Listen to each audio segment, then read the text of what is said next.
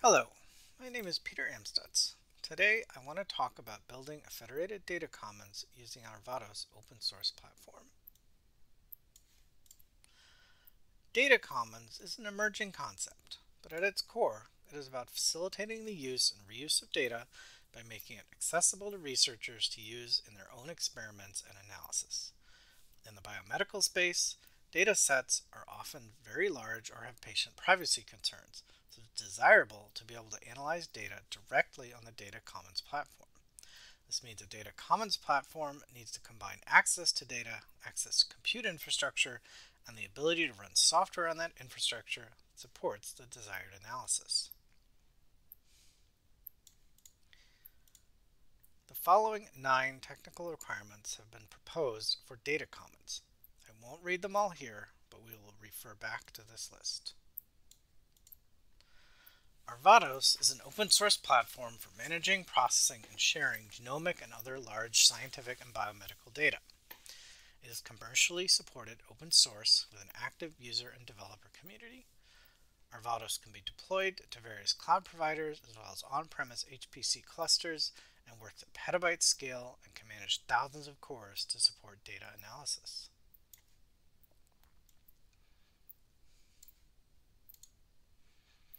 Here's an example of using Arvados to support a data commons. The Personal Genome Project, or PGP, is a network of projects where participants have released their genetic data under a consent that allows for unrestricted scientific research. Different national PGPs each manage their own data, so we also want to make it easy to search and access data across different PGP datasets.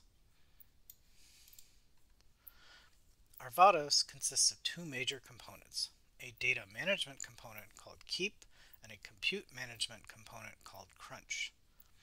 Data Commons Technical Requirement 1 is data identification using persistent digital IDs. Keep organizes sets of files into a collection which have a human readable name, a database UUID, and an immutable identifier based on the data content called a portable data hash.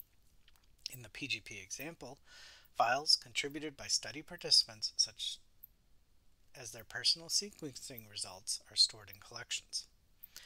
Data Commons Technical Requirement 3 is services for assigning and accessing metadata for digital objects. Arvados collections support setting and querying user metadata such as study ID, patient ID, type of data, and so forth. Data Commons Technical Requirement 9 is storage resources for cloud-based analysis of data. Arvados supports cloud buckets for storing huge amounts of data.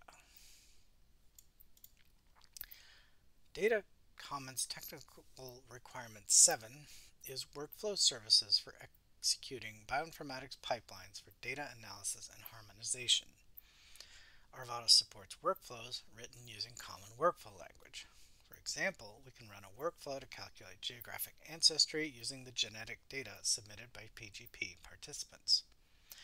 Data Commons Technical Requirement 8 is the ability to process authorized computations from systems and return results. Workflows can be submitted at the command line, which is suitable for integration with other systems as well as an API or through the web workbench. Data Commons Technical Requirement 9 is compute resources for cloud-based analysis of data. Crunch accepts requests to run a compute job and uses the cloud provider's APIs to request a new compute instance on demand, run the job, and then shut down the compute instance when it is no longer needed. Arvados has a web interface for managing data, starting and monitoring workflows, as well as command line tools. Data Commons Technical Requirement 2 is data and data model exposed through an API. Arvados can be accessed programmatically through an API. Arvados offers software development kits for several different languages, currently Python, Go, R, Ruby, and Java. In addition, software can access files in Keep through WebDAV and S3 compatible APIs. Because biomedical data is subject to privacy regulation, Data Commons Technical Requirement 5, security and compliance services to support controlled access to data, is essential. All access to Arvados API endpoints requires the client to present an access token that identifies the user, and use of the system is logged to support audits. Data Commons Technical Requirement 4 is interoperating with third-party authentication authorization services from trusted platforms, which Arvados supports through its support of various identity systems, including LDAP, OpenID Connect, and Google accounts. All data uploaded to Arvados is private by default. Users choose what to share, who to share it with, and at what level of access it is shared. You can also configure Arvados so that users have the ability to run analysis on datasets, but not download the data directly. Data Commons Technical Requirement 6 is interoperability with other trusted resources with similar security and compliance.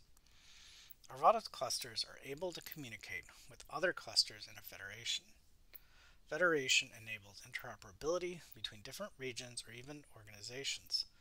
Federation facilitates the data commons by making it possible for data to be shared widely among users in an organization or between organizations while still having controlled, audited access.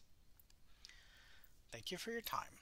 If you're interested in learning more, please watch our Arvados BOSC talk, which includes a demo, and visit arvados.org.